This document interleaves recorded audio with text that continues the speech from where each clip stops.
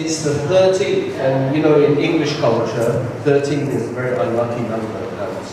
So we'll keep our fingers crossed. Very, very warm welcome. My name's Apr'16 from the Rubudai Bookshop. So together with the Canadian Institute, of course, most of you know, we are the joint organisers of these Nusantara forums.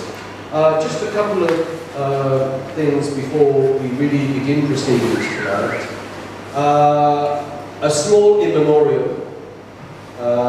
Many of you will know that earlier this week, the late and very great Syed Zahari passed away in Singapore.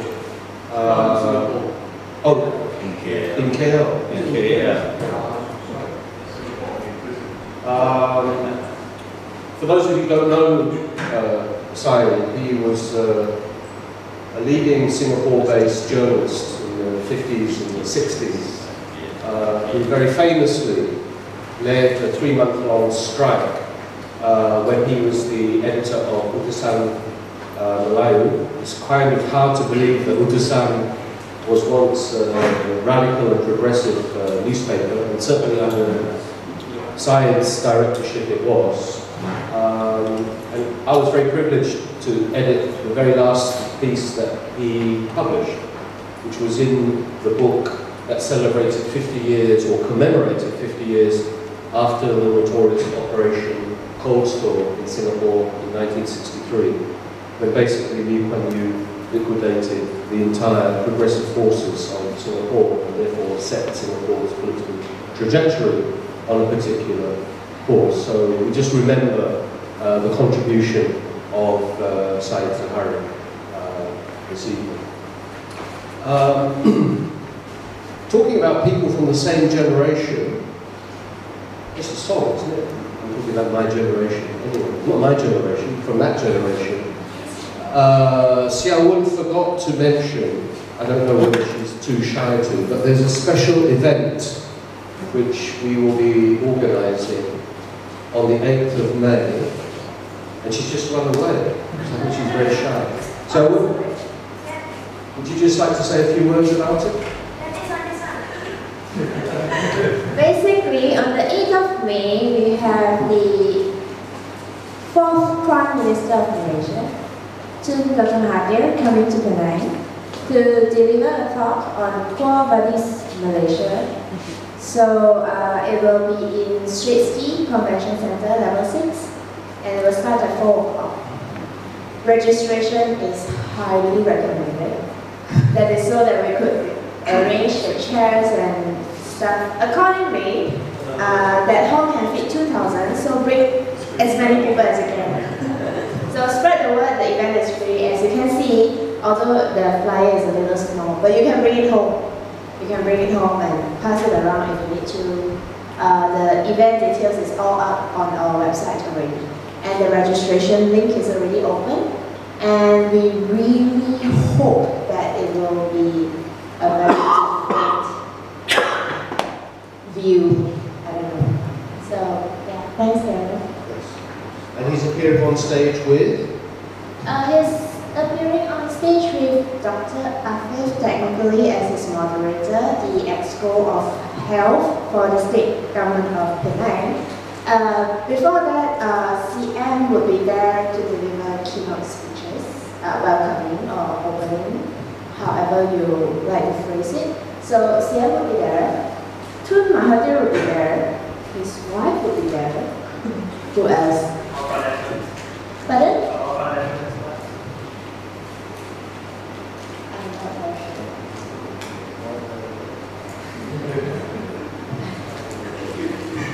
Okay, so that's something to look forward to. The jailer and the jailer.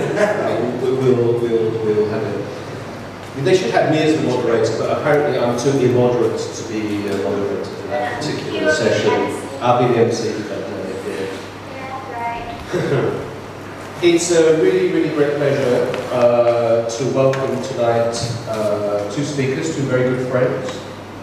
On my immediate left, probably not politically, but who knows, is Dr. Mustafa K. Anwar. Mus is presently heads up a research unit at Penang Institute called, appropriately enough, the Nusantara Studies Research Area. So, as many of you know, not long ago retired from teaching at USM, where he specialized in communications studies. Is that right, Mus? Yes, communication studies. And now he makes trouble over at Jalan Brown with his one and only assistant, Din, sitting at the back for moral support. And Mus will be today's discussant. And on his left, and I'm sure that is a political position, I'm very, very, very happy to welcome Professor Hans-Dieter Effers. Hans and I have known each other for quite some time. I've had the privilege of being his editor for a number of publications. Hans tells me he first came to Penang in 1959. So that probably predates most of your births. I'm not looking at you in particular, but 1959. And of course, when he first came from the, from the German heartland as a young research student, it wasn't at all to Southeast Asia, but he came to Ceylon, Sri Lanka, and he did his research there, before drifting further with the currents across the Bay of Bengal, and of course becoming one of the leading social scientists. And I say social scientists because it's very hard to capture Hans's work in a simple disciplinary terms. A sociologist, I think, partly. He also likes to say in a very modest way that he's the grandson, at least the intellectual grandson of Max Weber, the great Max Weber, because Max Weber's student was then Hans's supervisor. So he's only 2 generations removed from Weber, and that probably makes him about 4 generations removed from Marx. There you go. Hans is currently employed by ICMAS in University of Kebangsaan in Malaysia, but he's also had in recent years positions at USM itself, and particularly we got to know each other much better while he's been in the Abode of Peace, otherwise known as Brunei Darussalam, at UBD, where he's been very, very proactive. I mean, Hans has written a tremendous amount, and you just need to do a search of him and you'll find incredible variety, which shows some of, I think, his very protean and inquisitive mind. He did a book with 2 colleagues, including Solveig Gerke, his wife, 6 or 7 years ago on Penang and the Straits of Malacca, book which is sadly out of print, but we're hoping to bring a new edition out at some point. He's done work, very recent work, on knowledge hubs, including looking at Penang as a knowledge hub. So it's a very, very broad, wide area of inquiry that Hans has engaged with over the years. And I think tonight's talk, which is going to be published quite soon in the Journal of the Malaysian branch of the Royal Asiatic Society, GEMRAS, will, I think, demonstrate the breadth and the depth of his learning and knowledge. He's going to take you on a journey that passes from 14th century Java to Jakarta in January 2016. So please give a very, very warm Nusantara welcome to Professor Hans-Dieter Effers. Well, thank you, Gareth, for these usually very nice introductions. And if anybody reads anything that I have written complaints about my German type of English, he is responsible, because I usually send my stuff to him and he does the copy editing. Now, just imagine, they have been running this show 13 times, Nusantara, not knowing what Nusantara is all about. So I think it's about time to take up this challenge and see what sort of concept Nusantara really is. But let me start with a personal story. Now, I grew up in Germany after the war, in Hanover. Now, if you have seen photographs of Aleppo these days, Hanover looked pretty much like Aleppo nowadays, maybe worse. And during that time, I did what at that time many boys did. I started to collect stamps. The stamps of the British occupied zone, the American occupied, the French occupied zones, and all the different stamps. And then I suddenly came about a foreign stamp. And this was the stamp I collected. And I was sitting there in the bombed out shelter and seeing, oh, Malaya, Malaya. So this sort of term, Malaya, was always going around my head and captured my imagination, of course stimulated by these nice pictures on this stamp from around the 1950s, I guess. Well, the imagination never left me, and that's why I'm standing here today. So I followed up. I traveled to Sri Lanka and to Thailand. I was a student at the University of Gadjah, and then came to Penang, to Singapore, and then back to Germany. But this image of Malaya never left me, so I think the power of this word, Malaya, shows, you know, what it can do to a young boy like myself in Germany. Well,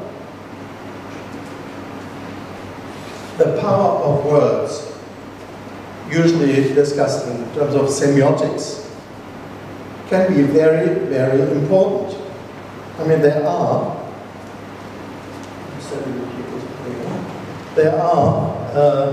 words like Gadjah. Nobody knows what it really means, but it has something to do with Garakan, and Budaya, so okay. And there are powerful words like Merdeka. Merdeka, of course, well known here, when it was shouted, how many times? 3 times. Merdeka, Merdeka, Merdeka.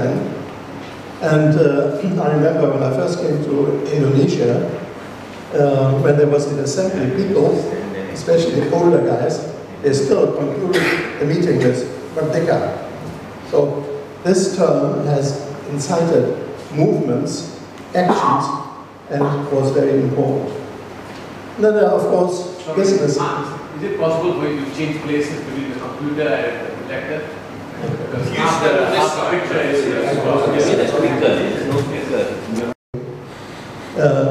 I mean, in business, of course, they have understood the importance of concepts and word and trying to attach meaning to it. Well, Proton is one, Volkswagen is another. And the usual saying was, it runs, it's very reliable. Now, of course, they have a struggle to put the right type of images to this label Volkswagen. So the point is, there are words that have a certain meaning, the meaning changes, new meaning is attached, it changes over time. It is a stimulation for action, for events that come up, and it can really lead to mass movements, you know, if you have the right slogan or the right concept. Well, let's look at Nusantara. Now, the linguistic origin is that Nusa is an Old Javanese term for island. It's not Sanskrit, it's Old Javanese. That's something people get it wrong. And Antara, that is Sanskrit and has several meanings. It can mean beyond, in between, or inclusive. So, from my perspective, I will think it's something like Tanah Air. So the islands and the sea that is surrounded the islands, or the islands are in the sea, but the sea and the land, the islands, belong together. Just remember that. Towards the end, I'll come back to this. Now, in 1305, it was mentioned on a copper plate. Copper plates those days were something like plates they put on a building nowadays. You know, this building was opened by the chief minister of Penang, etc., etc. So when there was an event, there was a new temple, and they wrote copper plates. And on one of these copper plates, Nusantara is mentioned for the first time in a written form. I mean, it must have maybe been there before, but maybe also the scribe invented the term at that particular moment.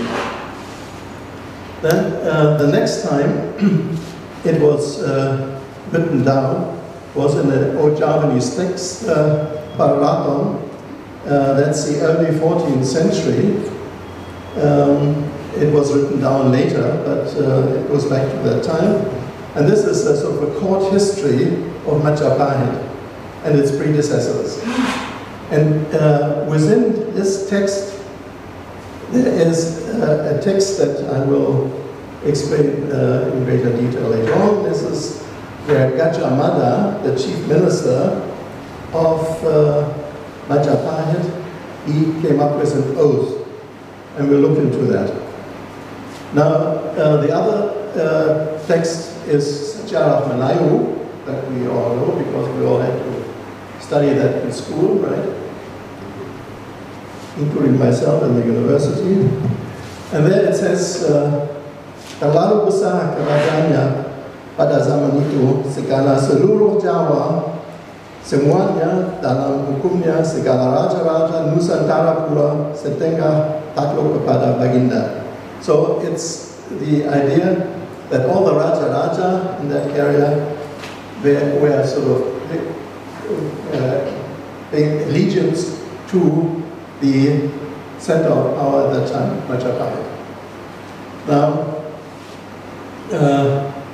the interesting thing is that then a list of names are added, what these raja-rajas are, and this is really a wide range, including Pahang, for instance, including Temasek, Singapore, including some of the areas in eastern Indonesia, Bali, for instance, is mentioned.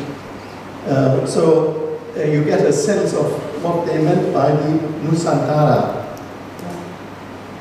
Well, then there was nothing much for another 100 years or 200 years, and then we get the Surat Illuminasi Raja Nusantara. This is a collection of memos written by the Raja Nusantara to the VOC. So from that also we get an idea, you know, who were considered to be rajas of the Nusantara. And it's pretty close to what we have already seen in the Apr'16 text of the 14th century. There's another one, which you will see later. It has some importance. Cerita Bangka. Bangka, as you know, is an island in Riau. And the Cerita Bangka are stories about a certain Bupati Nusantara, is his name, and all his adventures and so on. And it's like, hero tales as you find it in Malay literature, and is well known in the Riau Islands.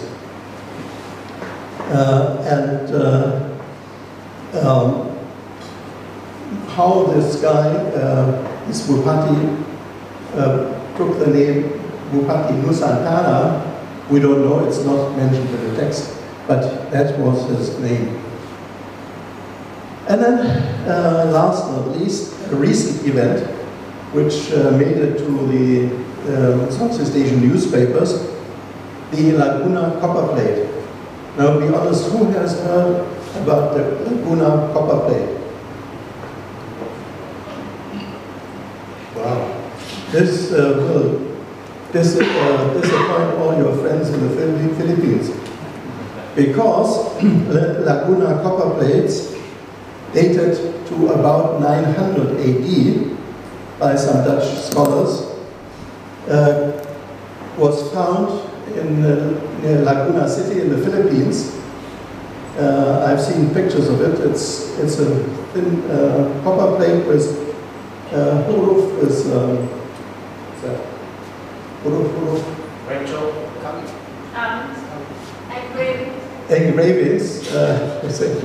engravings that look very much like the various Palava inscriptions in Sanskrit.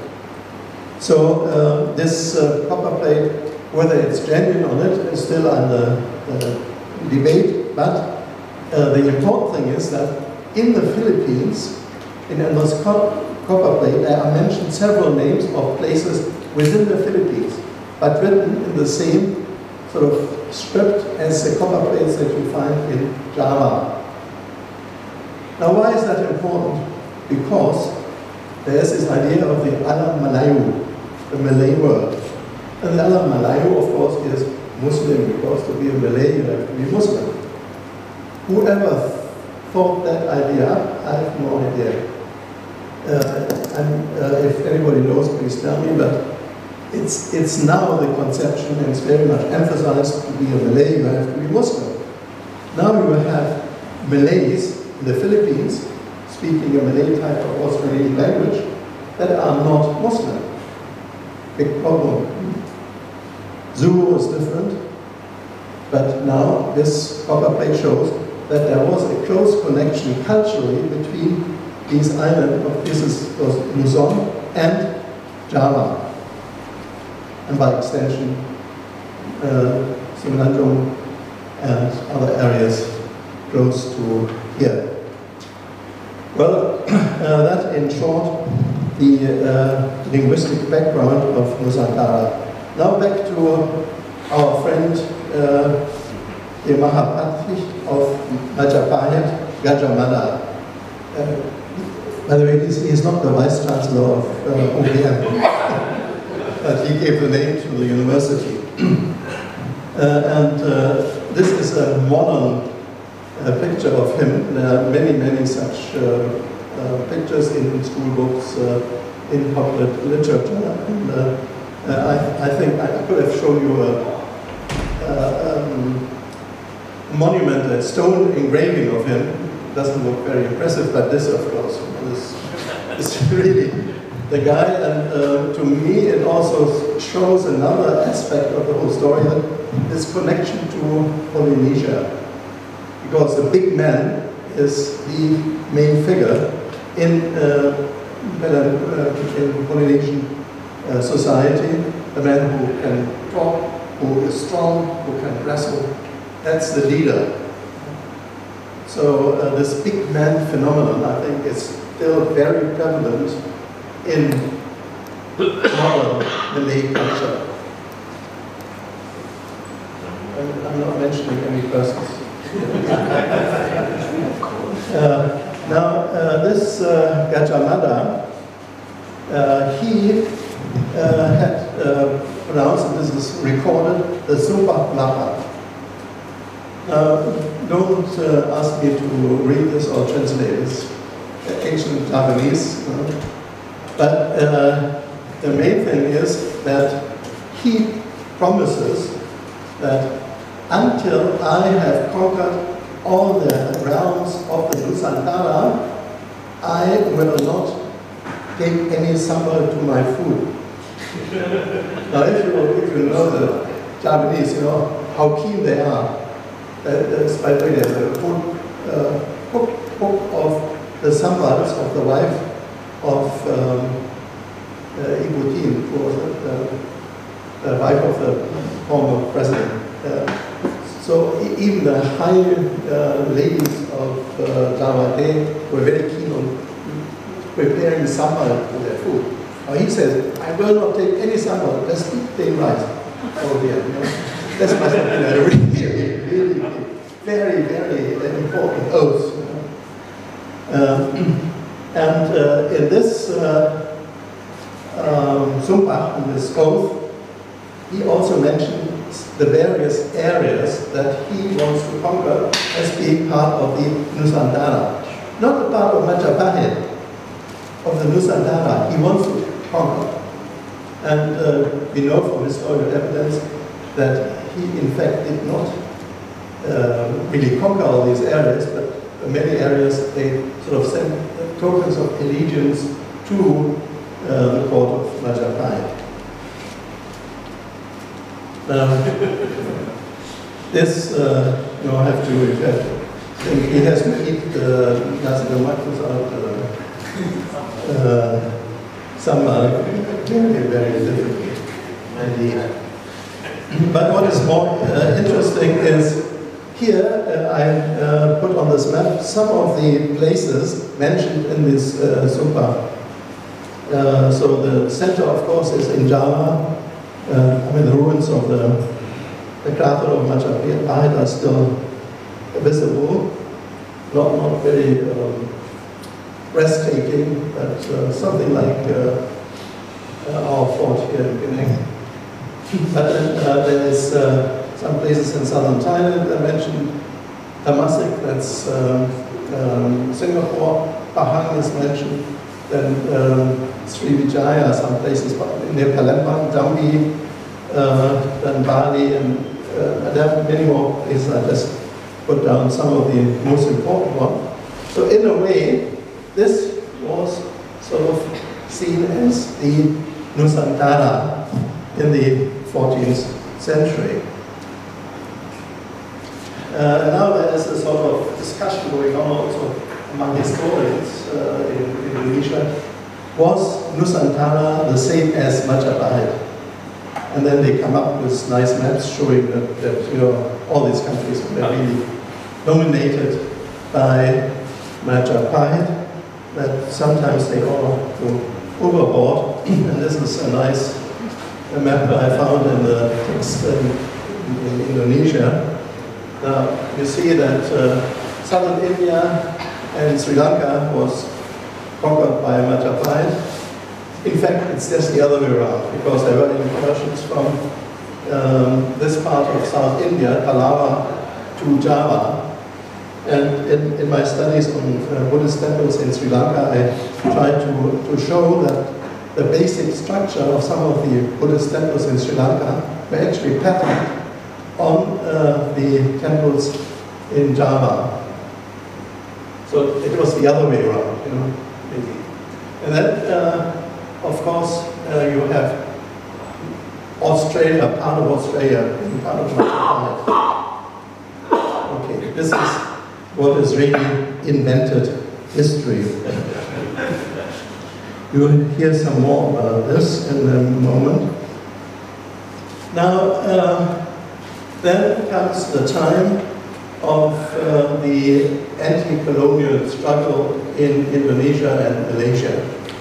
And of course, it's quite amazing, you know, how many rebel rousers you have in Southeast Asia. Intellectuals and politicians, and you know, sort of the image that is projected outside the region is always, oh, they're very super, very kind, smiling. But in fact, they're full of dissidents. In fact, some of them are among us here. I'm very much, if you were students, I would say, okay, we'll now do a test, you know, and you identify these pictures. So if you start on the left-hand side, very easy. And then there are some others. But what about this guy?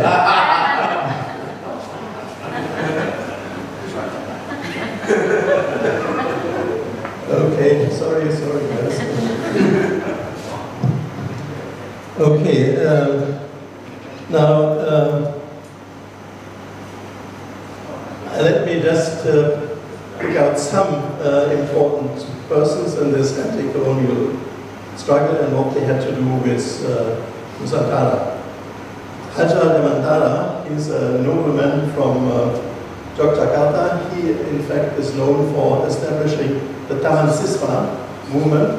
That means a school system where Javanese or Indonesian culture and art has been emphasized. So this was clearly a movement against the overlagere school on the Dutch higher school system, which was completely based on Dutch culture, Dutch history, etc. Now he was one who proposed, among others, the name Nusantara for a post-colonial state. And then there was a discussion that was going on. Another one was Javanese Dutch, who's an Indo, as they call it, intellectual, who was very influential in these discussions. And he first came up with the name Insolinde, which was more or less Dutch, but sort of different from Netherlands Indies. But also Nusantara was discussed. And last So this discussion was going on. Now this movement, the nationalist movement, was very much concentrated in Holland, intellectual study there, and especially in Leiden. Okay. Now the term that came up, Nusantara, Insolinde, Indonesia, were discussed very much, but the ones that had the intellectual power were the Indonesian students in Leiden, Holland. Now they, in fact, were studying German as their first language. At that time, German was the main language of science, like English nowadays.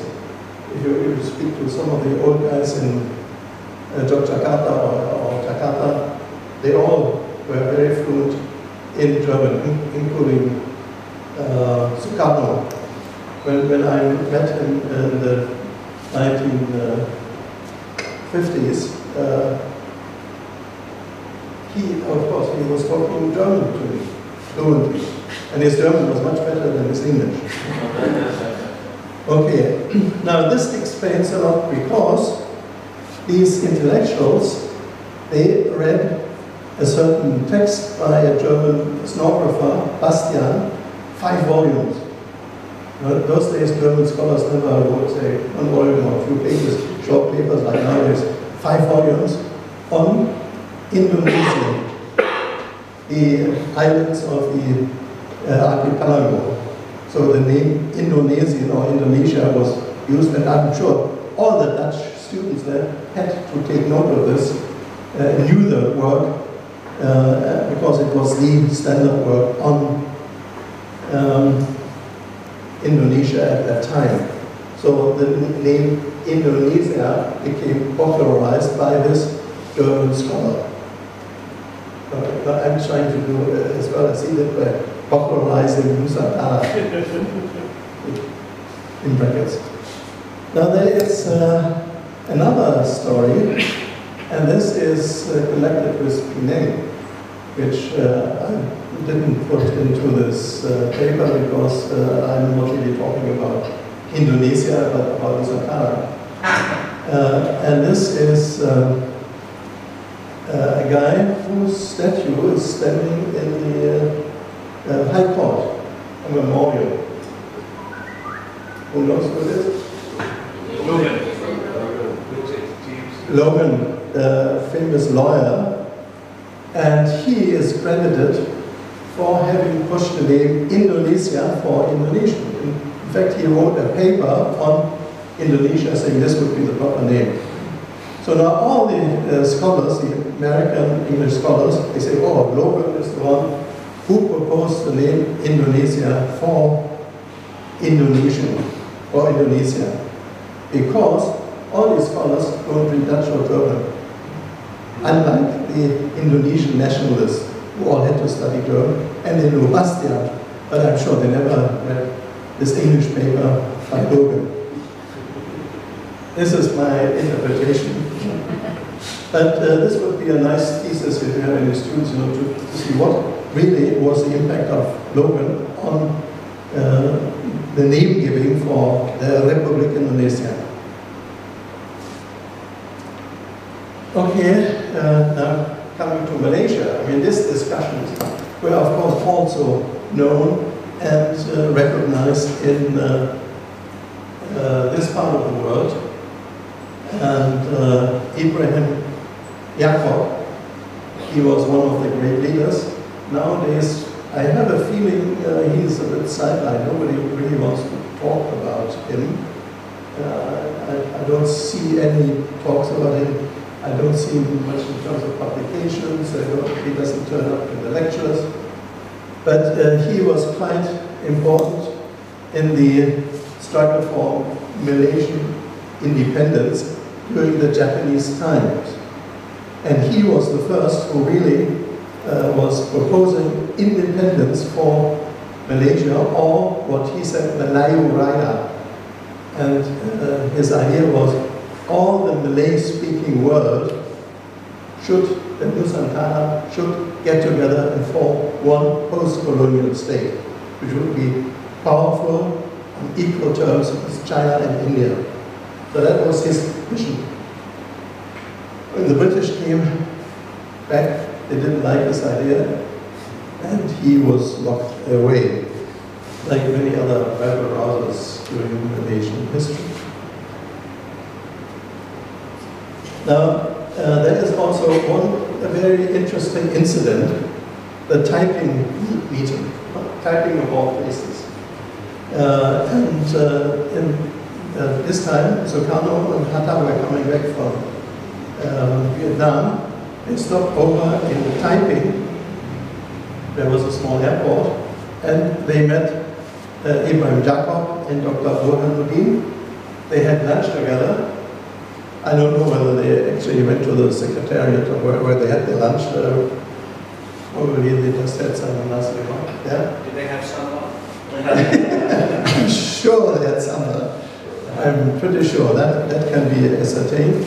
And during this meeting, they came to an agreement that the post-colonial new state would be a state of Nusantara, including the Malay states,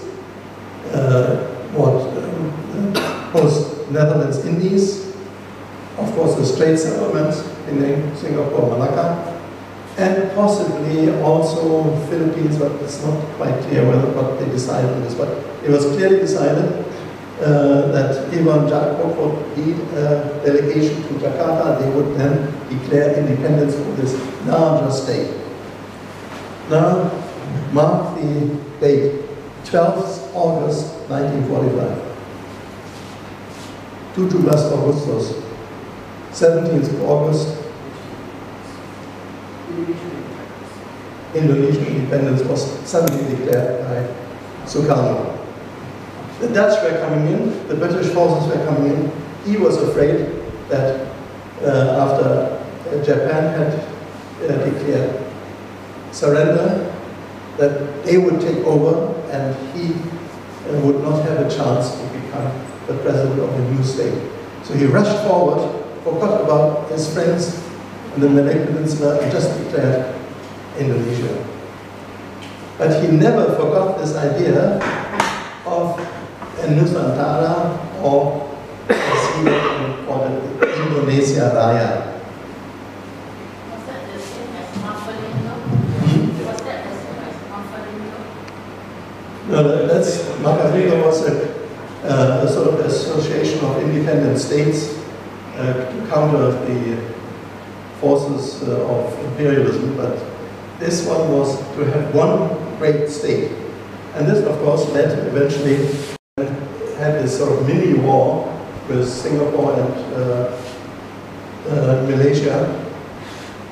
Sent troops, and especially he was opposed to the integration of Sabah and Sarawak into the new Malaysia. He failed, fortunately enough, in this, but I think this was a sort of continuation of this idea of uniting the Nusantara into one state. Well, who knows this person? Yeah, I did. Very good. It's my area of specialization. Oh, you're not one of these former members of PKI. Oh, you know many. You know many.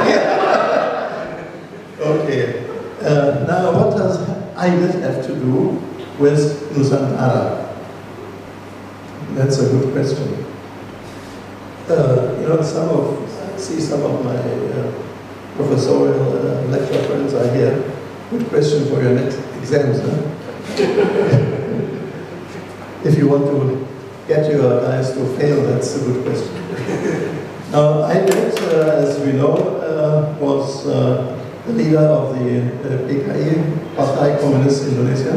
I think his name is Deepa Nusantara Aydin. Yeah. Very good. Very good. Of course, because when he was elected the chairman of the Central Committee of the PKI, he changed his name to Ahmad Nusantara Aydin. He was not born, he was just Ahmad Aydin, come from Bangka. Now he, of course, being from Bangka, he must have heard the stories about Bupati Nusantara. So these folk tales about this famous Bupati.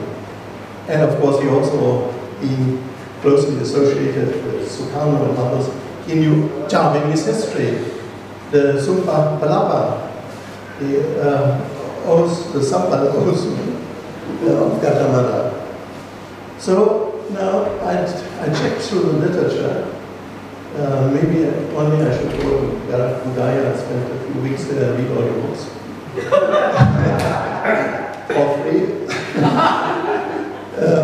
But I couldn't find any explanation why I didn't change his name. If I had known about this earlier, I interviewed him before he was killed in 1963. He was a very sharp and very pleasant person. But I should have asked him, why did you change your name to Aydin Nusantara? Now, I think my hypothesis would be that he had this idea of a joint communist state, same as China, and then the Nusantara, the communist Nusantara. And so this gave him the idea to change his name to Ahmad Nusantara Aydin. I mean, he could have called him Ahmad Karl Aydin. Okay. You know, Karl Marx. But he was a Marxist, but he didn't. Nusantara, he took an old Javanese concept, Nusantara. So I think he must have done it deliberately, he must have thought. And he was still so much anchored sort of in local traditions and local culture that he said, this will give me the power to become the leader of the communist Nusantara state. Well, I can't prove it. It would be an hypothesis. Now we are in the present. Joko Widodo, 1961 till the President Republic Indonesia. When he was the governor of Jakarta, he promised to bring Nusantara culture to Jakarta. And he deliberately said Nusantara culture should be established in Jakarta, and to make a point, he marched into a stadium dressed up in old traditional Japanese dress, together with this guy Petro, that should be the very famous figure, very clever, very joking in the either in Lutruk plays or in the Vaya. So he used this term Nusantara culture, Budaya Nusantara.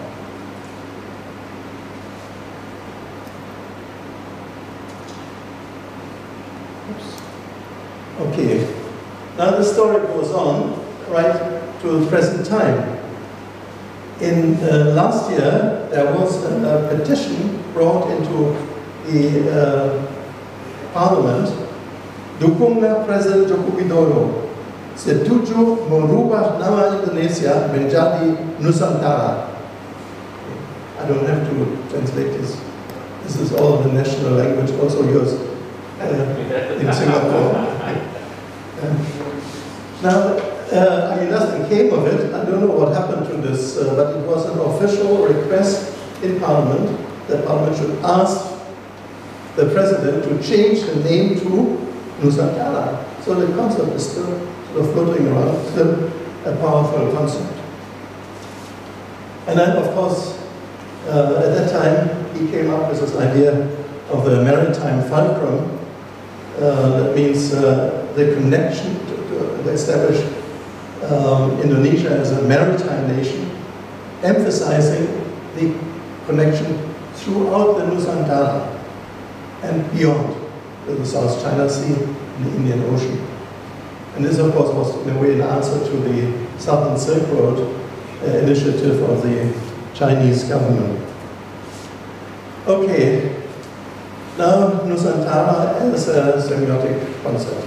Well, what we do nowadays when we want to get any knowledge, we Google. Okay? So I Googled the term Nusantara and to find out how many documents were found on Google that use the term Nusantara. So from the 1950s onwards to about 2000, very few. Once in a while it turned up not very much. And then suddenly it shot up. Now, by the way, for all the statistical kids among you, it's not showing just the increase of the number of documents in Google, because I also standardized this by percentage of total number of documents in Google and how many use Nusantara as a concept. The curve is quite similar. So there's a real increase. Now if we see something like this, some change of a measure, an indicator, this is an indicator, then we of course have to ask, why do we have this sudden change? Why does suddenly this term Nusantara take off around the year 2000, very clearly, and then, wow, becomes well known throughout the Nusantara, mainly Indonesia, Malaysia, and Singapore. Now I just pick out some, at random, some examples. Like in Indonesia, Merpati Nusantara Airlines. Okay, that makes sense. It's an airline, a regional airlines that goes to the neighboring countries. But if it comes to, well, Nusantara surf charters, well, or in Malaysia, Nusantara metal detector. What does this have to do with Nusantara as a concept? So the interpretation is the name has just become sort of a high-sounding formula if you want to protect something which is good, which is interesting, appealing. You just call it Nusantara, like Nusantara Forum. Okay? Without thinking what you're really talking about. He's a good friend I can pass it. So even in Germany, there is a Nusantara restaurant in Berlin, quite a nice restaurant where you can get rice and curries and so on. It's actually nasi kandar there. So. Okay, now most of the examples so far have come from Indonesia, except for the early independence movement with Jacob Nusantara in Malaysia. This Kesatuan Melayu Muda that was formed by Haji Jacob was disbanded in 1942, but there is a new organization, Organisasi Sastrawan Nusantara, get hold of Professor Mohammed Saleh to ask him, because I'm sure he knows something about it, but I couldn't contact him. But they had several congresses. I saw a well-advertised one in Singapore in 1991, and there was one in Brunei 2 years ago, where I would have liked to go, but I wasn't in Brunei at that time. But I couldn't find any documents on it. But anyway, there is an organization that tries to get together sastrawan, I mean poets, writers, and so on from, and they have a list of countries, and it is, of course, Brunei, Malaysia, Indonesia, Philippines. And I think there are also some delegates from southern Thailand. Nusantara Forum, Karak Budaya, Penang Institute, of course, is the latest in this report. And other organizations and events, if you look around, you find quite a few that are still happening. And the one that is most interesting is what has now been termed Islam Nusantara. Islam Nusantara. Now, this was launched at the 33rd NU conference, I think in a small central Javanese town, I forgot the name right now. This Islam Nusantara was sort of celebrated with a big march and big speeches were held. And the interesting thing is that NU, Nahdlatul Ulama, is a really conservative Islamic movement, not Muhammadiyah, which is sort of more forward-looking, or others, but conservative ulama, mainly made up all these Kiai who run the Sultan, they are the powerful people, they proclaim Islam Nusantara. And I read one or two of these speeches. It's very interesting how they try to distance themselves from Arab Islam. They said, our Islam is Southeast Asian, Nusantara Islam. Our Nusantara Islam is very different from the, especially Wahhabi tradition, which of course is very powerful also in Indonesia. And what they were emphasizing is that the local culture is an important part of our Islamic practices, that it is Islam that is tolerant, that recognizes another religion, Bhinneka Tunggal Ika, the motto of the Indonesian state. I mean, unity in diversity. So we stick together, we recognize the others, but we are still Muslims, and they are firmly based on the Quran and the Hadith, but they don't want to have these Arab influences. In the same way as the Arab with their Islam, with their local cultures, we have our own culture. And it, again, would be a nice thesis for somebody to analyze the speeches that were done in a way. Well, I just have one quote from Jokowi, who sort of just emphasizes Islam yang penuh sopan santun, Islam yang penuh tata krama, itulah Islam Nusantara, Islam yang penuh toleransi. So I mean, all these typical sort of Malay concepts are thrown in, and people made sure that this is one Islam that should be tolerable. We had a very nice talk recently in this forum by the daughter of Mahathir, and she mentioned also Islam Nusantara, so the sisters of Islam sort of pick up this idea, it's taking hold. And there is a conference coming up, I was told, on Islam Nusantara in, I think, in KL next month. So this is, you know, the power of concept. Nusantara is now captured by modern Islamic movement. like this moderate Islamic states invented by Badawi.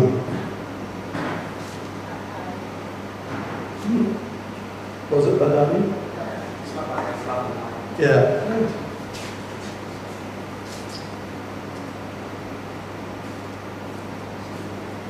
Okay, there's also the dark side to it. It's not the tolerancy, the tolerant Islam, but there's also Katiba Nusantara, a commando Nusantara. This was reported in the press some time ago. A Malay-speaking contingent of ISIS forces. And quite a few of them were infiltrated back into Indonesia and into Malaysia. Jakarta, 14th January, few weeks back, a big bomb blast, and Katiba Nusantara took credence for that, the terrorist act. Then a number of fighters of Malaysian and Singaporean origins were, I think, nabbed by the Mada in Kuala Lumpur, and this to all sorts of reactions from the Khatib Nusantaras, promising to have attacks on tourist sites in Malaysia. They didn't mention Penang or any particular place, but after all these problems we have seen in Paris, in Brussels, I'm not so sure what's going on, unless the intelligence services are clever enough to prevent this. Okay, that's a sort of very sad and sorry story, but on the more lighter and more interesting line, there is a new Nusantara youth culture. And just one example I picked up of all places from the Brunei Times. A Nusantara leadership camp. The first one was, I think, in Singapore, the second was in KL. And this is from a post on either Twitter, I think. Rindu sahabat-sahabat Nusantaraku dari Indonesia, Brunei, and Thailand, Twitter column. So these guys, who are happy, they sort of longing for their friends from the Nusantara, and they mentioned Indonesia, Brunei, and Thailand, southern Thailand, obviously. So for them, this is the Nusantara. So the young people, they have this idea of Nusantara, and I was quite interested in this because there's always a talk about ASEAN. Now, how to integrate ASEAN doesn't really work. We have big meetings, and all the big guys, they get together and have meetings, another meeting. But the young people sort of are not really sort of enthused by ASEAN.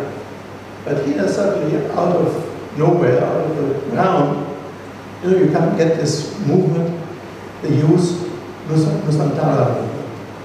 And this is also shown, there's like this, just one example, is Gamelan Mahasiswa Sastra Nusantara from UGM, and there are several such groups springing up. And last but not least, Nusantara pop culture.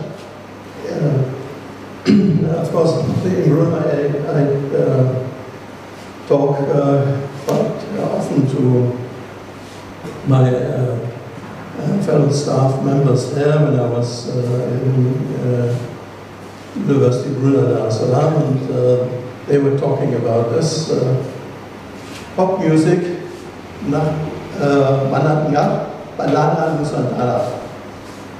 I think the younger ones of you will all know that. The older ones, I'm not so sure whether you still listen to pop. I should have actually played this song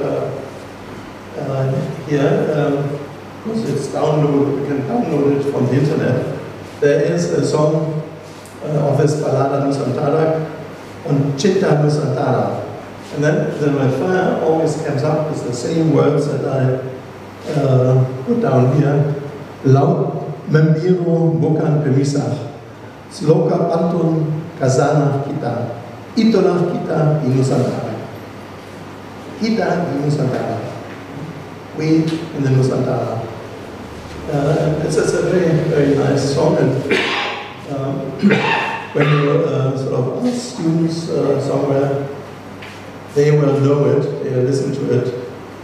It's quite, this is one Ajay Hassan and others sing this all quite well known in the pop culture. Okay, now I'm getting to the end, but I want to enjoy another story with you that you find on the internet. There are internet pages that pop up. I copied some of them. When I want to go back, they vanish. And this is stories about the Nusantara Empire, Kekaisaran Nusantara, or Kekaisaran Sunda Nusantara. Just one example. Capital city is called Jayakarta. The largest city in the empire is Berlin. The official language is Nusantara, whatever that may mean. Now they formed a coalition with Otto von Bismarck, who was the king of Bavaria. The Kaiser Lungana, the ruler of the empire in the 1920s, he had a meeting with the Bupati Amsterdam, Maurice von Groningen, and they actually posted a photo of the two. So this obviously is Maurice von Groningen, and this is the emperor of Nusantara. I consulted all my friends I know, anthropologists, historians, and so on. What do you make of this?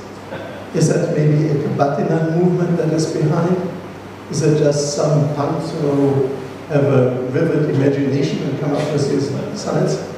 But then I found a story in Kopas that two officials of the Empire of Nusantara were arrested by police in Banyuwangi. So even the police apparently believes in these stories, so they can arrest people for creating, there was some, what was the term they used, something like working against the state. Sedition, sedition. Wow, I said, well, I mean, there must be something, but I could not find any greater details of this. Well, again, very nice topic. Who wants to pick it up? I see some of the younger guys.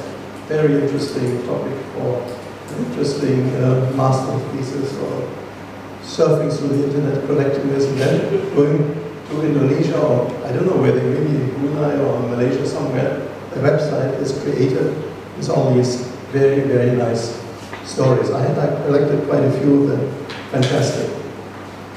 Another one also I found, there was the foreign minister was Angela Merkel, and the Bupati was called Schweinsteiger. The striker from Bayern München, football player. So, I mean, these are people that have a vivid imagination. They sort of mixed up history and present times. And it's sort of, it's quite weird, but interesting. Nusantara, Nusantara. Okay, now I come to my last point, Nusantara and the South China Sea. Now you all know that the South China Sea is a big area of potential conflict and trouble. The Americans, our words, never call it South China Sea, they call it an extension of the Pacific Ocean. The Pacific Ocean is, of course, claimed by the American Navy. So, by using this term, they also claim that they should really also cover the extension of the Pacific Ocean, the South China Sea. And that's why they drive their planes and their warships right up to the border of Hainan or of Shenzhen or China anyway. Now, this is the area, and I mean, this is just a map showing the number of ships and traffic that goes through the area with a lot of that also 1/3 of all world traffic goes through the South China Sea. So the Chinese have an idea. They call, we want to revive the Southern Silk Road. The Indonesians have their maritime fulcrum, whatever that may mean. And the Malaysian government has nothing. I checked with some of my former students in the Prime Minister's office. They said, oh yeah, we have a Malaysian maritime policy paper, but this has not been put to the cabinet, has not been discussed or decided. I don't know what's in it. Has Najib signed it? No need to sign. So the question is, now what do countries like Malaysia do with the claims to the South China Sea? The only ones that are really vocal are the Filipinos. They're always vocal about anything, especially the women. And the Vietnamese also had some clashes about this. And nowadays there are so many other things happening in the world, but if you read page 4 or 5 of the newspapers, there's always something, some incident. Fishermen are being nabbed, some jets pass over a warship, some meeting takes place. I mean, it's a very volatile area. So what to do with it? Power of words, I think. What one could use to mediate these various claims to parts of the South China Sea. You see, all the countries have a certain claims overlapping. Would be to come to some sort of understanding. And why not try this old concept of Nusantara, land and sea, a Southeast Asian concept that has survived through hundreds, thousands of years of history, is known by the population, at least in definitely Indonesia, but I think also if you talk to some people, I asked some students, oh yeah, Nusantara, they know the concept, not exactly what it means, but they know it. And so one could perhaps think about a blueprint like Gotong Royong, joint development areas. There are some attempts in this direction. Say, okay, like Brunei and Malaysia came to some agreement, we do some joint exploration of a certain area for oil or other gas and so on. Or one could think of, say, maritime strata titles. I own a condo, I have a title to it, 23rd floor, that's not mine. The one below, one above are different people. Now also in the maritime areas, you could have one has a title of free shipping, the other one has for fishing, and the other one, the bottom, for oil exploration. So you could have strata titles for areas. Sharing, going together, if you go to a Malay kampung, somebody is owning the tree, and the other guy is doing the sama below. So I mean, this idea of sharing the same area is quite common, it's quite acceptable. Maybe not to the Chinese, I'm not so sure, but at least from a sort of Malaysian, Indonesian perspective, this may be something to revive the sort of land, sea, tanah air vision of the South China Sea. At least we'll think about this under this label of Nusantara. Thank you for your attention. My daughter thanks you for your attention.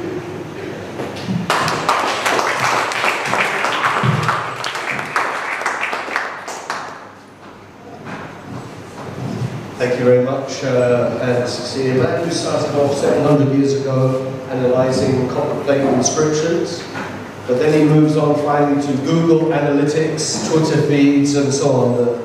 I said a protein mind.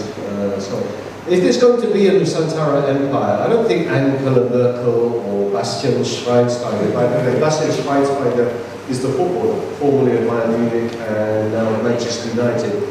And he was meant to be, what, the finance minister, was it? Or sports minister or something?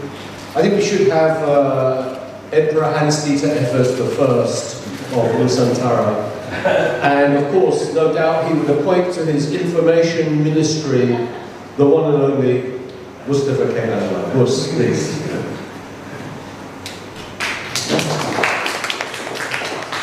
Thank you, Gareth.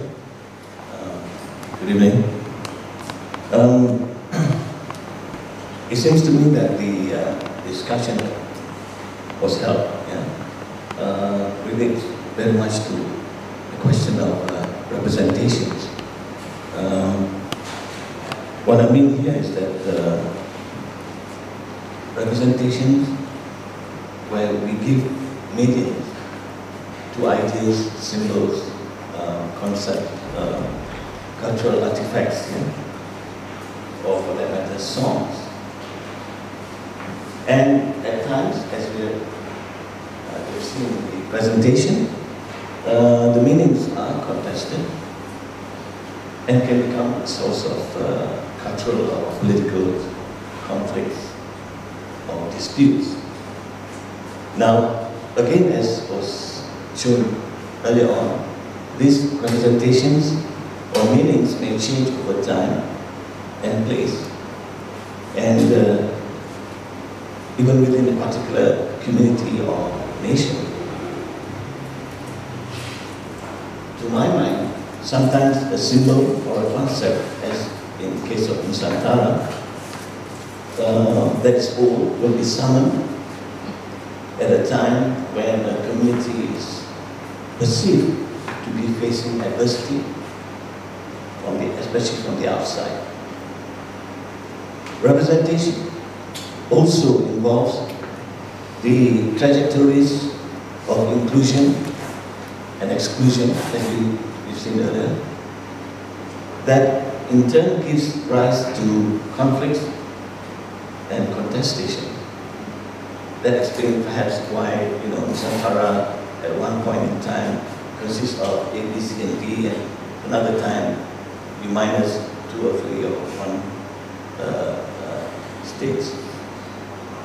To give an example of local example, recent example of what I meant by representation, Jalur Gemilang, the national flag, which is actually a piece of cloth that has on it red and white stripes, a crescent, and a 14-point star. A normal cloth with all these designs, and yet it stands for Malaysia and is supposed to evoke a sense of pride among people who call themselves Malaysian. And this sense of collective identity,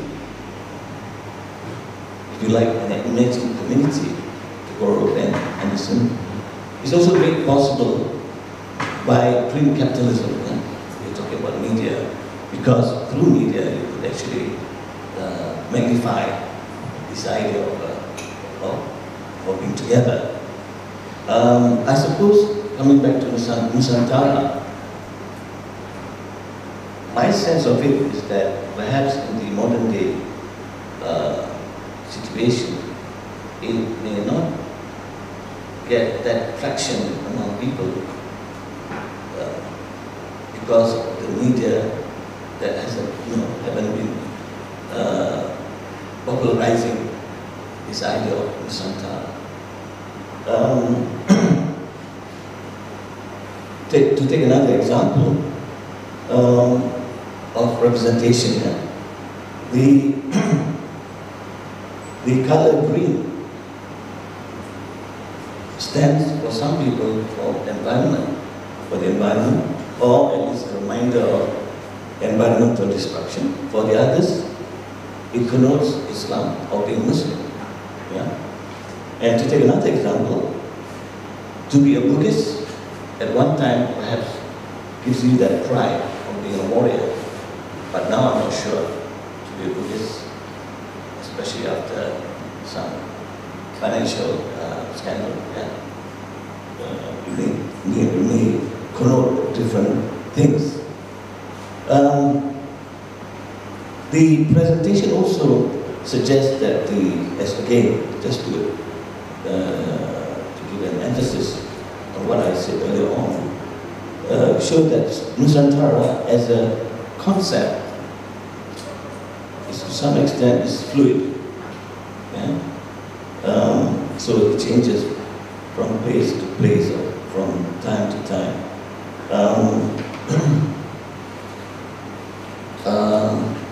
And that's why we get that instance of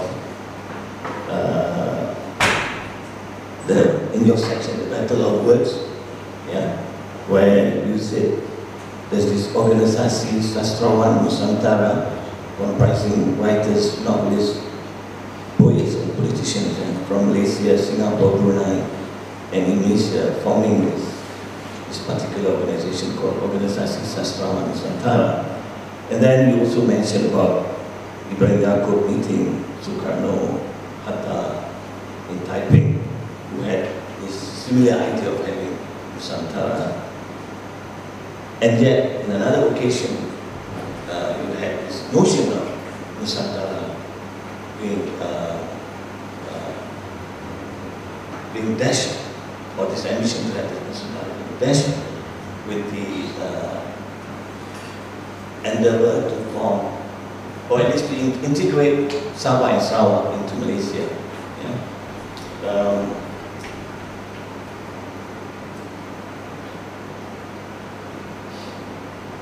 Now you also talk about the emergence of, or you wonder why this sudden interest in the use of Nusantara in the present day. We talk about these various companies using Nusantara. I'm myself not sure too, but my guess would be, or at least one possible reason could be that in the case of certain companies, perhaps the word Nusantara would evoke an idea of the old, or going back to Majapahit, the grandeur of the glory. Also, perhaps an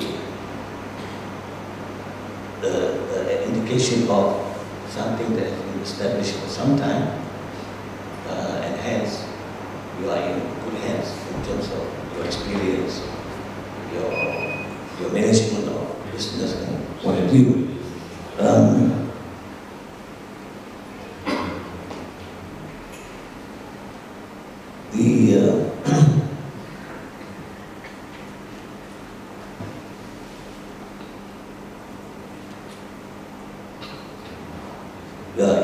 You gave the example of Aidit changing his name to Ahmad Nusantara Aidit, right?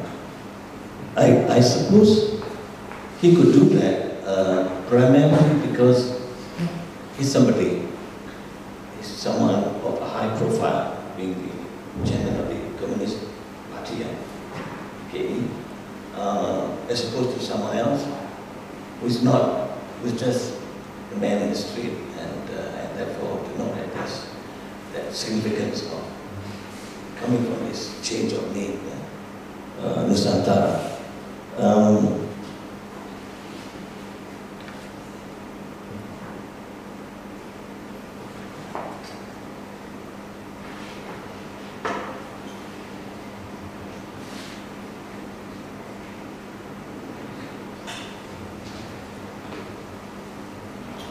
The example that you give on Islam Nusantara is interesting, in the sense that,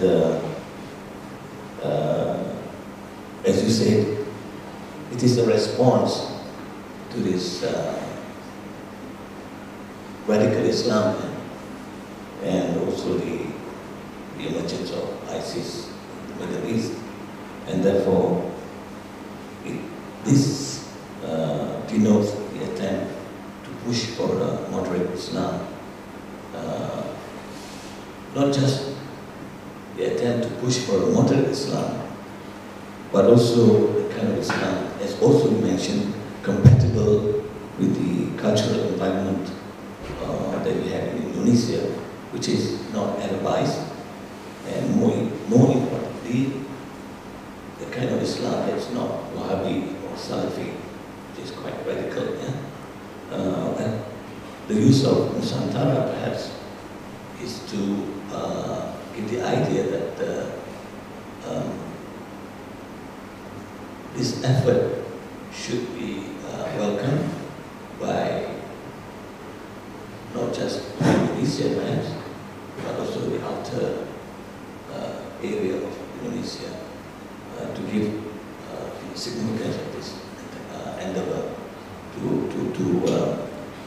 to counter the influence of Wahhabi Islam in Indonesia primarily. Another thing that I want to say here is that the notion of Nusantara from time to time also gets subverted by cultural dispute, that we had actually between Malaysia and Indonesia in recent times over the case of batik. We were quarreling over whose batik is it. It's our batik or is it your batik? Yeah, and rasa sayang, yeah, and many other things. So this little disputes somehow, shapes that notion of that harmonious notion of being together in a greater Nusantara or greater alam Melayu.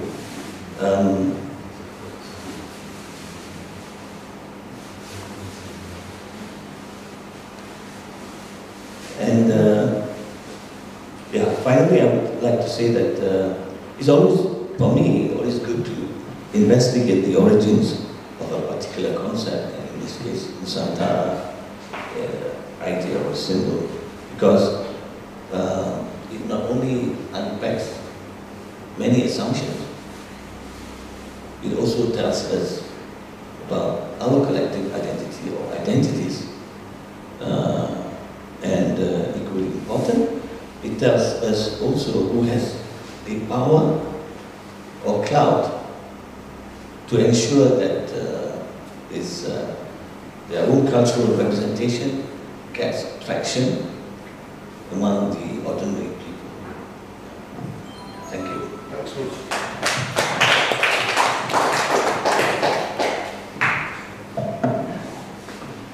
Okay, so we'll have plenty of questions from the floor, but I'm going to make a comment, and let's hope it leads to a revelation, because everyone knows this as the Nusantara Forum, but where did the name come from?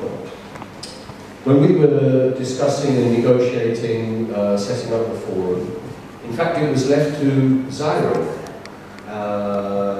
Gadjah, who's the head of Penang Institute, and it was he who actually proposed the title Nusantara Forum, because this reflected one of the 4 pillars of research inside Penang Institute. So I put the question now back to you, Mus. How come one of your 4 pillars was not called ASEAN Studies, or was not called, Southeast Asian regionalism, and so on and so on?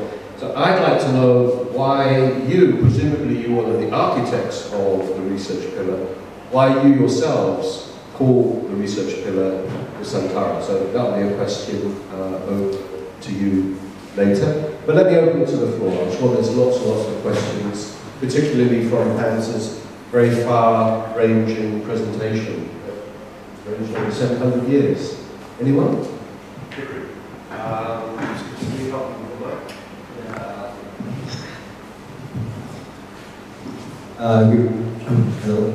Good evening, everyone. Dr. Hans. So, Well, first I'll just respond to a point made by you, or a question where you asked who actually started being Melayu. You have to be a Muslim, right? So, Leonard Andaya in Leaves of the Same Tree, published a few years ago, he claimed that Aceh, being Malacca's successor, as the center of the, but he did not call it a Nusantara world, he called it a Malayu world, spelled with an O, Malayu. So when Aceh replaced Malacca in the 16th, 17th century, Aceh was the one that cemented Islamic identity and essence into the word Melayu. And when Johor succeeded Aceh as the new center, Johor Riau, Aceh did not hold on to Melayu as its primary identity, and I guess as a matter of pride, decided to focus more on it being Acehese rather than being Malay. Yeah, so that's the response, I guess. Question would be, so we talk about the concept of Nusantara and how it encompasses the region. From that book also, there's a mentioning of a 14th century Javanese poem. I think it's called Desa Waranana, if I'm not wrong. And that poem split the region into the Bumi Melayu and Bumi Java. So I just want to ask, in your opinion, then how does the word or the concept Nusantara, will it be in contradiction to that poem? Yeah, that's all. I gather 2 or 3 questions, if there are some more, please.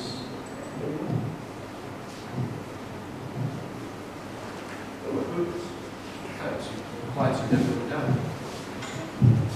No? The digestment. Okay.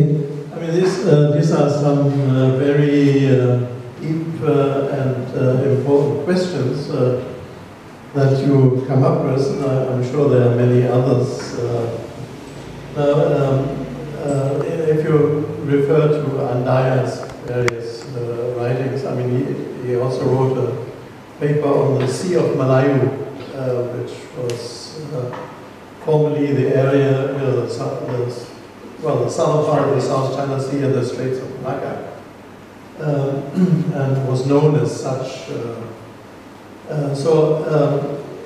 You also pointed out this importance of Malayu versus then suddenly the split out in Aceh and so on.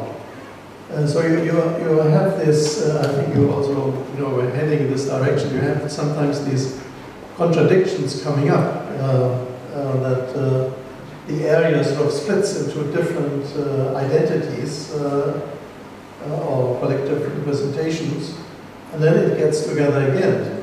It's a flow of history. But the main sort of conceptual difference I see is between the Alam Melayu and Indonesia Raya. Indonesia is seeing itself as the main power, which in fact it is, in terms of population and the economy and even military. They sort of see themselves in a similar position like maybe China, which is this Zhongguo is this central power, and then the others are sort of have certain relations to that, either in terms of trade and so on, or cultural exchange, but the dominant power is always in Beijing. In the same way, Jakarta is the sort of center, and the others, Indonesia Raya. But that, of course, that doesn't, really go down well in the rest of the Malay world, where there's a different concept. And in Indonesia, it's also hotly debated, is Bahasa Indonesia a Malay language? Yes. It's an Austronesian, it's a Malay language, it has a few Dutch words in it. But the Indonesians don't popularly see it that way. So they want to establish this is the national language, and then you have Bahasa Daerah, and Melayu is Bahasa Daerah. So you have these splits, and when you talk about Nusantara, you get an even wider range, because as I explained in the Philippines, there's this debate going on: are we Malayu or are we not? In fact, I mean, in terms of history, in terms of culture and language, well, it's an Austronesian language, Tagalog or Visayan, and they are part of the Dunia Melayu. One of the first national hero, Malay national hero, was Rizal, who was going for independence on the Spaniards before all the independent fighters in Indonesia or Malaysia came up. So what you have is sort of a flow of history, expansion and contraction, split, and it's interesting in itself, as a scientific enterprise. But what I thought is interesting is to use it as a political weapon, to have a concept that covers the area, which is more powerful than just the ASEAN Secretariat in their meetings, or nicely dressed in batik or whatever they dress. This is a lot of among person that produced by politicians, but the popular feeling is a different one. And what I see is this new stream of popular Nusantara identity, which is not necessarily an ASEAN identity. So it is sort of in the making, and it's a continuation of this long history of contraction and expansion.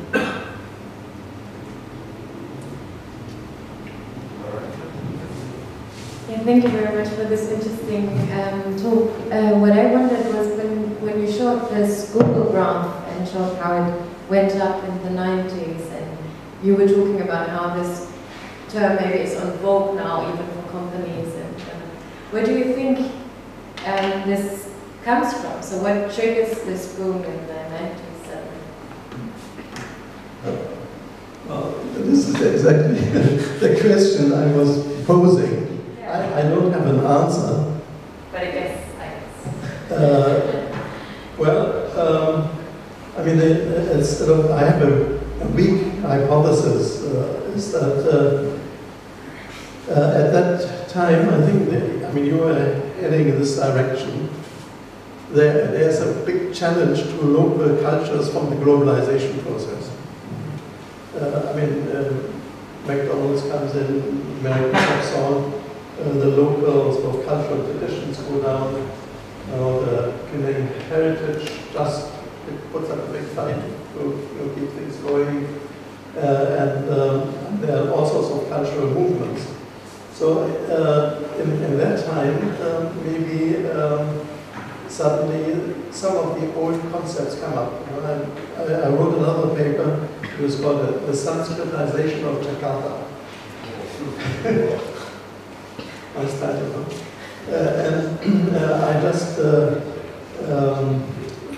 was working on urban sociology, so this was a side effect that I suddenly saw that new buildings were coming up, and the new buildings all had sort of old Javanese or Sanskrit names, Binagrana or something like that. So in contrast, for instance, to Singapore, where it's Harbour City or World Trade Center, this is also, sorry, the Singaporeans here, but this is sort of engrandizement, Singapore is a big city, it's a small city with a small city. Times Square. The name is Times Square. Well, also Penang is always following Singapore in a way. So there's one, the point is, one is emphasizing global connection, globalization, and then in Jakarta suddenly is a counter movement in terms of name giving. Names and concepts are important. They suddenly come up with old Javanese names. this is maybe a part answer to this, that at a certain moment, as a counter movement to globalization, sort of local concepts are being picked up, and they're not only picked up in terms of historical research. I mean, there are few historians that do that, but it comes up then suddenly as a popular thing, that it's nice you don't call your company world's best company or something, but you call it Nusantara, which means the same. It's aggrandizement of a company selling metal detectors. So, and I know this is a policies, but I came to this whole topic partly also by being questioned by students all the time. And so, what should I write my master's thesis on? Think about interesting topics, and don't just take some odd paper from some American guru, then do a replication of some scale or something.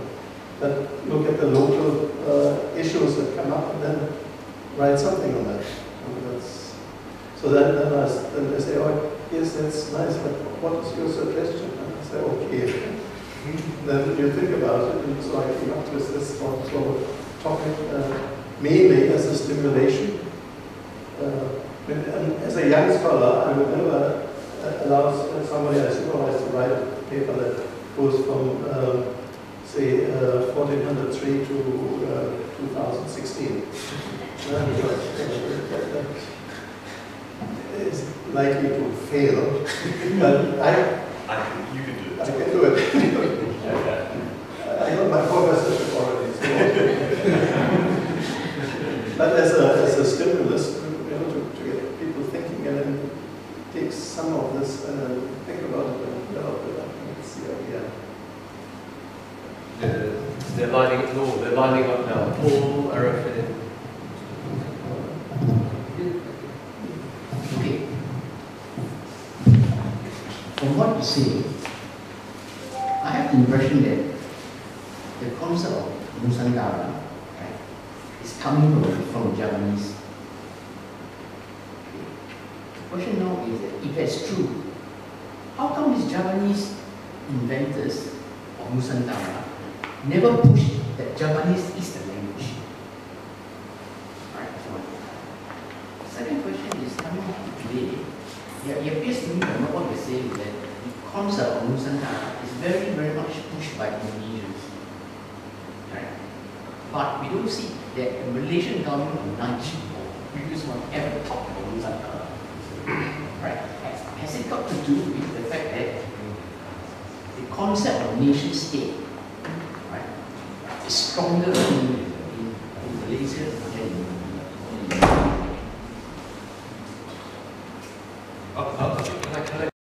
I mean, from listening to your lecture, I come across certain jarring comments which sort of goes against what my own research tells me. I mean, you're right that the Nusantara concept emerged in the 14th century. But we see in terms of Javanese imperialism, where Majapahit sees itself as a supreme empire, modeling the rest. And this has been a thing that has remained within the Malay sector. Even till today, there is that silent undercurrent of hostility with what is Malay and what is Japanese. I think even if you are perceptive enough, everyone is done perceptive, it's scared. So when we go back to the time when the war ended, and we talk of Melayu Mada, you never told us why the Indonesians rejected the Melayu Mada. You see? But the point is that they can never accept Melayu Mada because they never see themselves as Melayu. They put forward Indonesia Raya. And Indonesia Raya is acceptable because even in a sense Javanese ethnocentrism. They cannot put in a Javanese base concept there. So this is what gave Indonesia something very stable to stand on. For the Malays, coming back to your idea of Malays being Muslims, only, I think even that can be contested.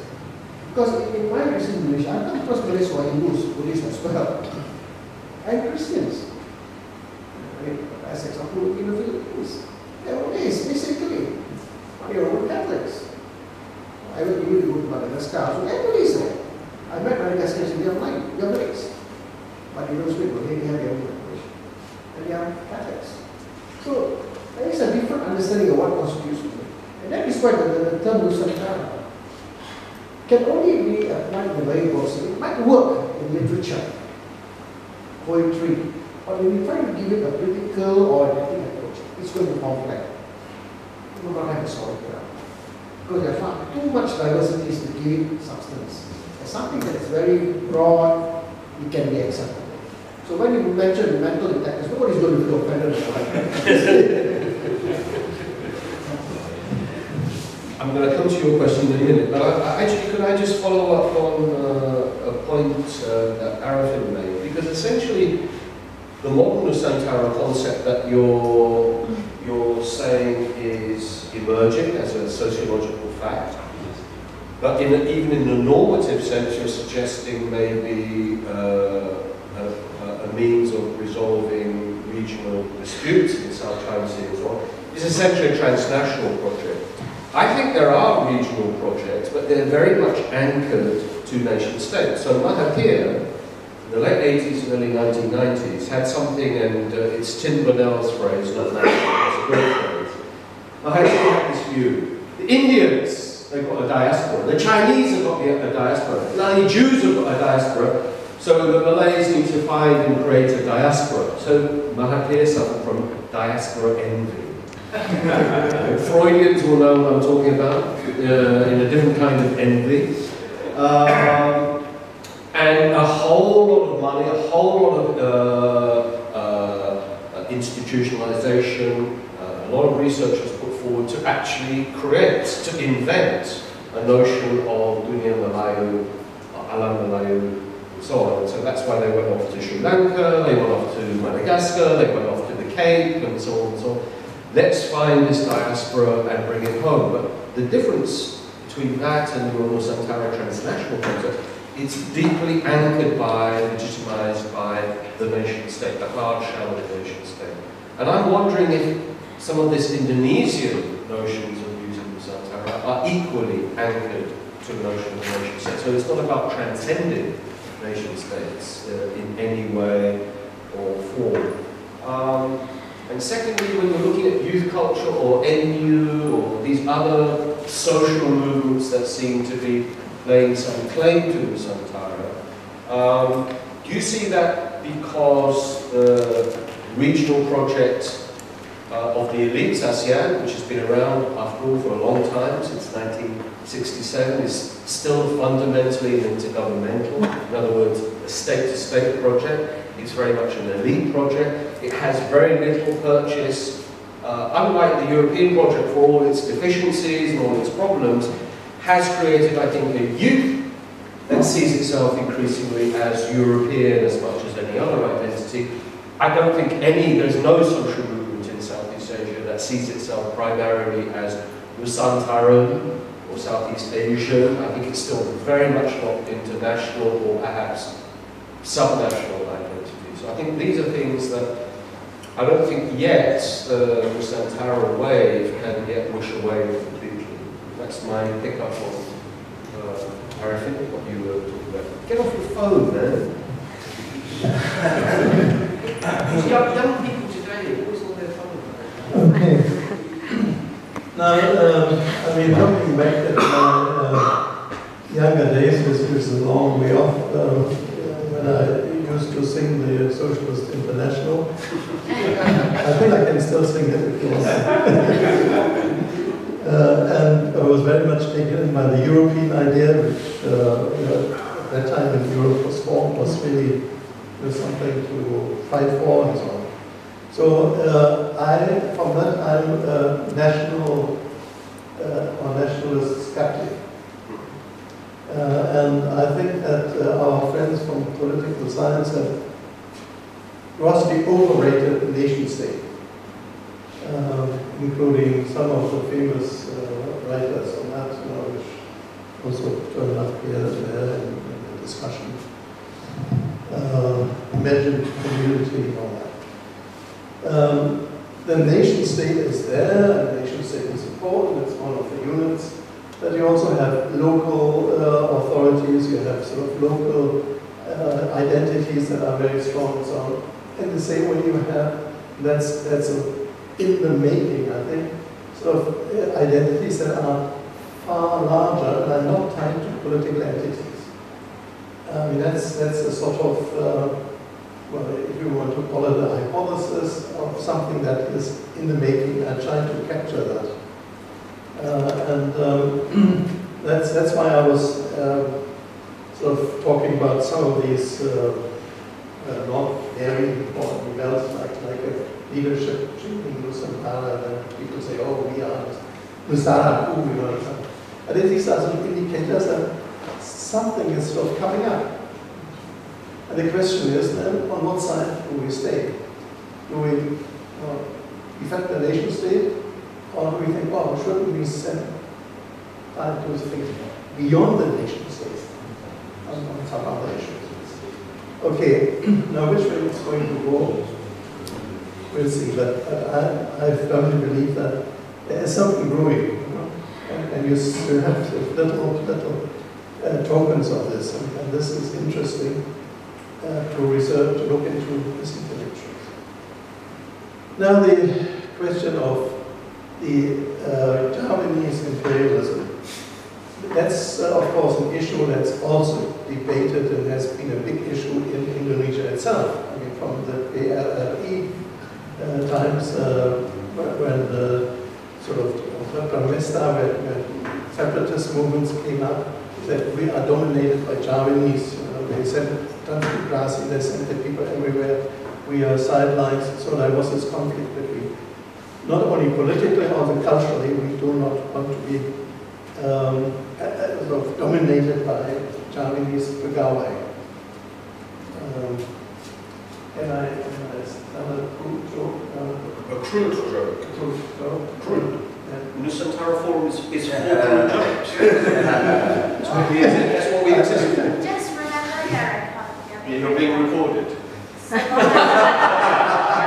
know people that don't speak Malay, so I remember attending a Ludwig performance of all places in Padang, in Sumatra. And there was this guy, this speaker, person, who was always sort of talking to somebody about sort of poking fun at functions of officials. So he said, pegawai, bapak, yang terhormat, bapak yang terhormat, bapak besar, pantat besar. Oh. Okay. So everyone rioted, everyone was screaming. So I mean, this was sort of the weapons of the week. Yes. So and also expressing this because all the big pegawais were all of Javanese, even in the local administration. The mayor of Padang, for whom I worked at the time, he was a Navy official. So anyway, that's just a joke about this.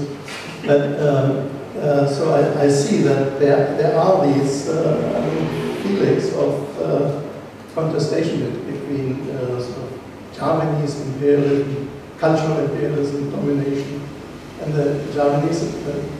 They are up to a certain. There will be some moment because they think they are very harmless and they emphasize this and so on.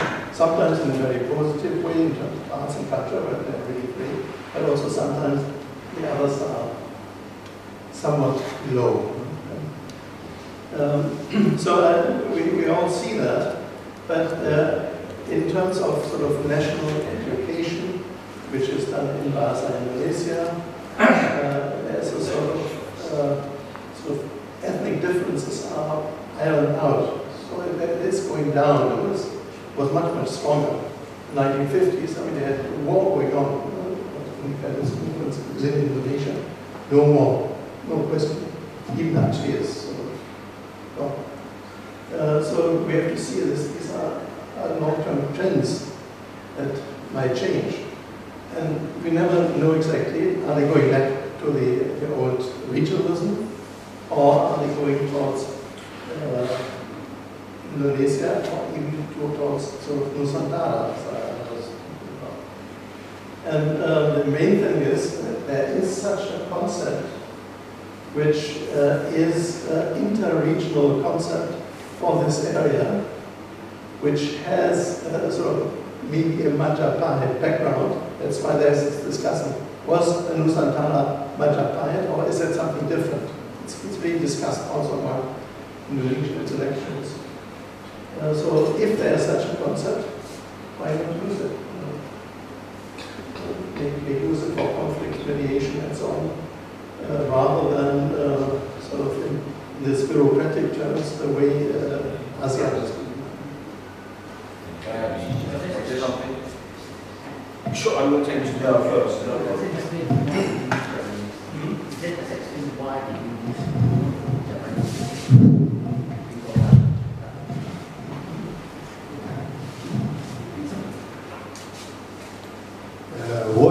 Nusantara was the one which really attracted me to come to this evening's talk. I just want to know what made people bring back to use the word Nusantara. What made them do that? And what is the connotation, the implication of using the word Nusantara? Is there a geopolitical undertone to it?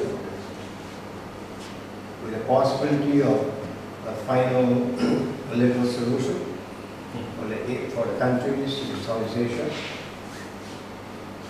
Oh, Majapahit, so-called empire.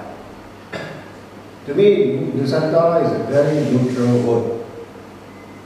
I mean, politically. To me, Nusantara is a very nice word, very easy to navigate. Also, it's neutral. Is there a political undertone to this? Is there an objective, finally, towards the end? Thank you. Yeah, can I go ahead? Yeah, I think it will be. I think it will be soon enough. Well, okay, things that you said about, sorry, I didn't get to know your name. Why? Okay, I think it was Sukarno that says, people in Indonesia ask me why we use Malay as the base of Indonesian language, or rather Bahasa Indonesia, with, of course, chunks of Javanese and other languages. Because he simply said that we can't ignore it because everybody seems to be speaking Malay language all over the island. So if we talk about islands, some of the words, Nusa is actually also island. Nusa, also some small daerah, bahasa daerah also means islands. And Antara, these or in between, so rather Nusa is also nation.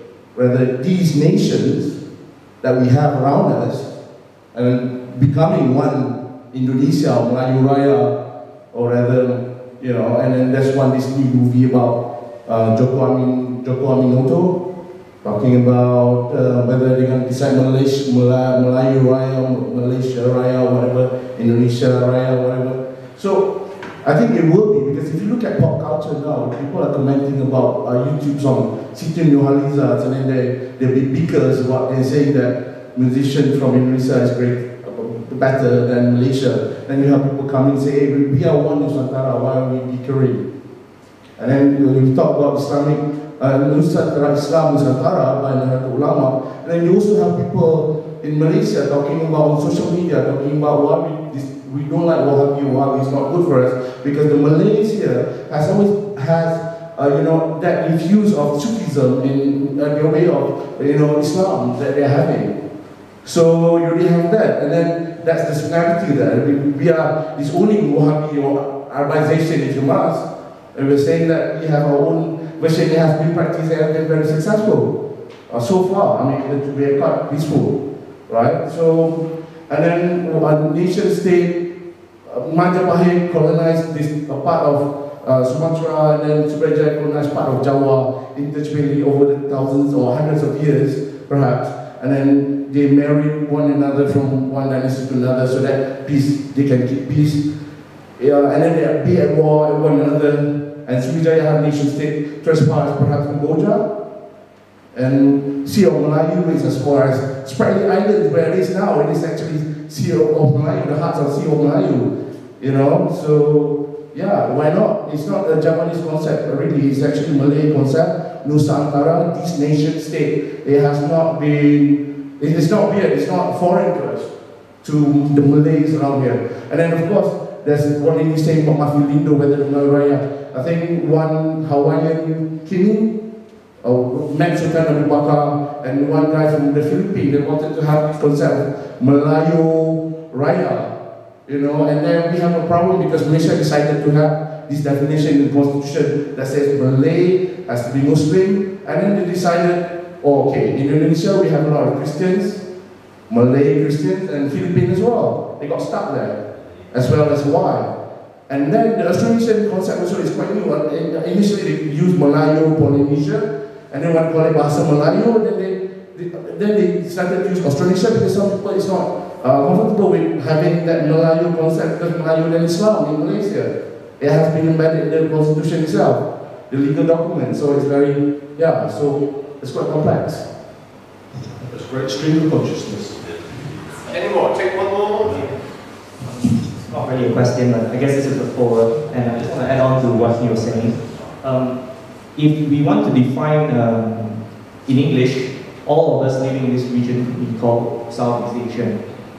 And in a way, we could also be identified as Nusantara, because to me, it's a neutral word meaning the Malay world.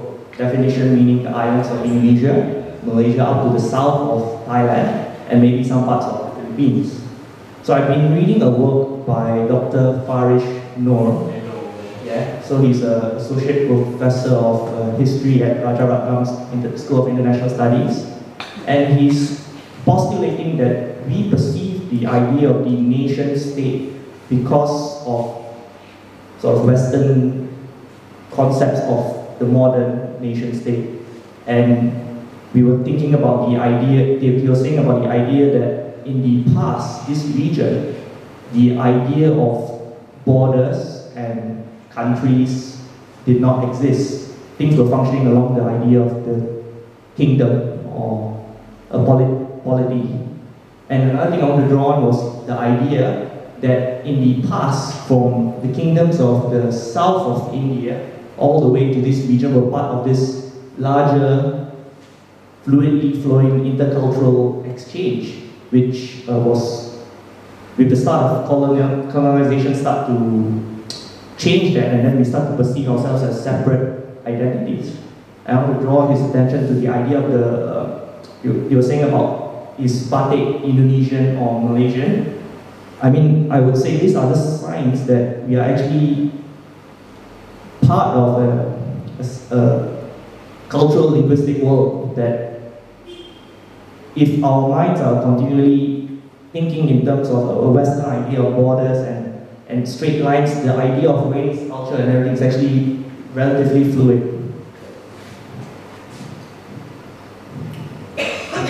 The question, do you think the Nusantara concept has any purchase whatsoever beyond self-defining Malay communities? So what about China, the Malaysian context? Do you think among the youth, Chinese youth, ethnically Indian youth, they have that sense of purchase of a regional identity? Or do you think it's confined mainly to Malay Muslim youth? Who knows? You have to ask them. I think this is all very much in flux. And this is came also in the various discussions here. But what I think is interesting is that it's very nice. I mean, it's a very nice sounding word. Okay, it sounds much better than ASEAN or something. It's Nusantara. Very so there's a cultural content with which you can identify.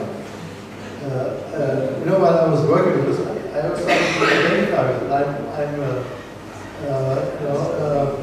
Jerman Peranakan, if you want to call it that. So I like this term. I have nothing to do with, I'm not a Malay, I'm not a Muslim, but still it's appealing to me. So that's, I think, is appealing to many, especially young people, as you said. It's a general term which can be used by many. But then, also looking back again, I remember doing research on small-scale trade in Malaysia, Indonesia, and the South China Sea, and I was traveling on these ships.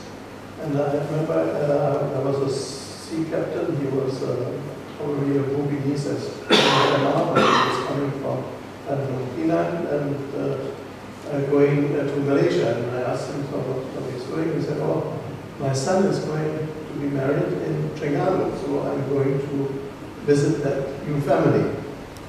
And I said, "Oh, it's a long way to go. Can you go in one day?" "Oh no, I stopped over at the Raja Singapura." I said, "Excuse me, Raja Singapura, who's that?" He said, "Oh, Lee Kuan Yew." Now, about this story, I think kudos is that, I mean, for this sea captain who was traveling around, he was a very educated person, he was very good navigator. I was in the merchant navy before, so I can judge on this. For him, there were all these different rajas still around. Whether they were Chinese or Arab, it didn't matter. They were all part of this, probably Nusantara. So that's one thing. The other thing is that it's a youth movement. I mean, that's a new thing, and they do not think very much in nation-state politically. They're not. Most of the students I meet in Malaysia or somewhere, they're not very nationalistic. Not like the father's generation in Indonesia. Merdeka, still shouting.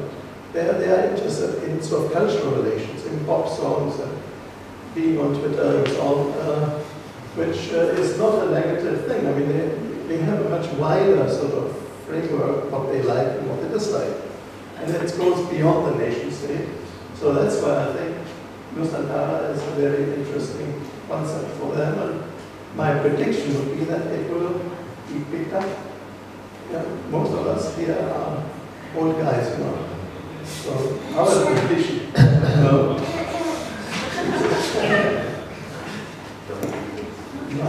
yes, I didn't say all of us, but most of us, if I look around. So that's a generational shift. It's that I seem to analyze as a sociologist.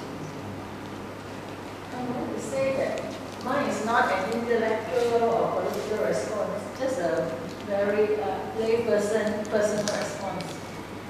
I observed that Malay culture has evolved, and the Malay culture we see now is very different from the ones we experienced in our childhood. We are of the same vintage. So when I evoke this romanticized idea of Nusantara, I'm longing for the old world charm.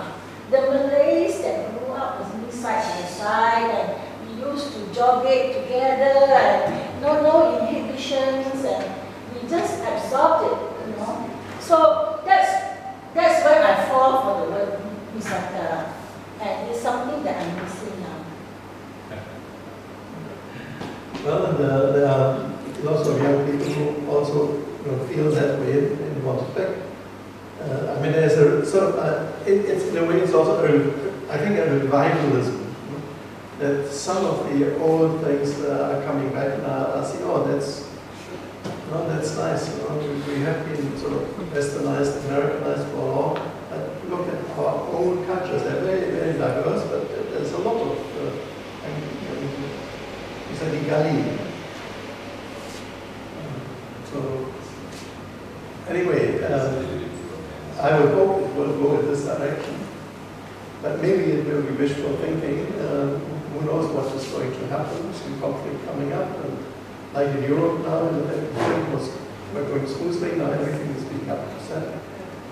Who knows what's going to happen to this part of the world? If some big shots start to fire at each other in the South China Sea, it's pretty close, and the whole thing can blow up. Who knows? But die Hoffnung stirbt am letzten. What's that in English? Hope dies last. Hope dies last. What a fine place to live. Hope dies last. There you go. Listen, Hans, is a fascinating reflection, and